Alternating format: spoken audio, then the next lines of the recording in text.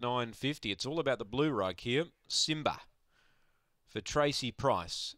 First up since the end of June. It's had about basically a month off. Comes back for Tracy Price tonight. $1.70 in from 380.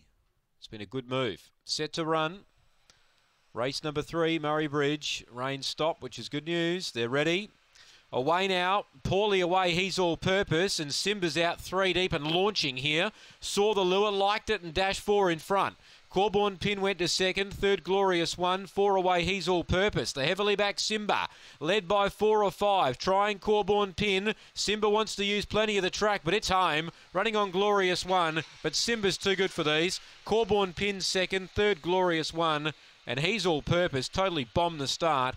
And it was last in. The punters get the lot there. Simba for Tracy Price. What's it run here? It'll be a new PB, 22.41. First up for Tracy Price gets the cash here. Number 4, Simba, was previously trained by Troy Murray. 1 second, Corborn Pin.